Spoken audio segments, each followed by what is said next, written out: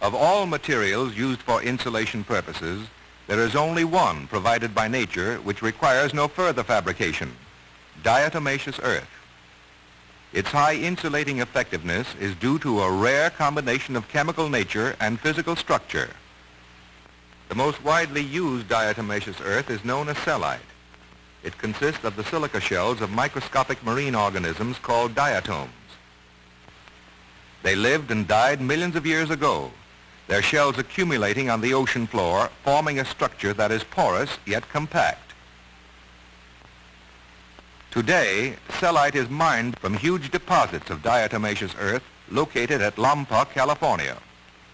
What was once the ocean floor now comprises the surrounding hills, representing deposits that built up during a period of 30,000 years. Natural insulating brick is cut from the pure mineral sellite. It is used to insulate furnaces and other industrial equipment where temperatures behind the refractory linings range up to 1,600 degrees Fahrenheit. Its tremendous number of microscopic pores provide unusually low thermal conductivity. And its high temperature resistance is due to the fact that it is nearly pure silica. But by suitable processing, the temperature resistance of sellite may be increased to a point as high as 2,500 degrees. In manufacturing brick from diatomaceous earth, the crude is quarried and then reduced to powder form.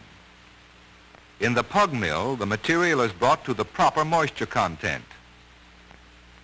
It is then formed into brick-sized units in automatic presses. After the moisture has been removed, the brick are fired in a tunnel kiln at high temperatures.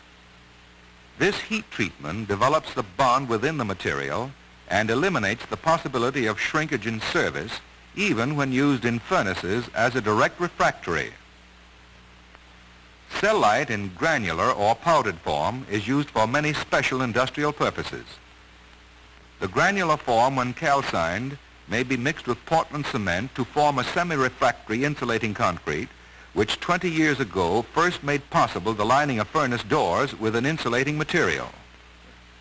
Natural sellite can be prepared only in the form of brick or powders, but when bonded with asbestos fiber, it may be molded into blocks or pipe insulation of any desired size or thickness. In these forms, its range of usefulness is greatly extended.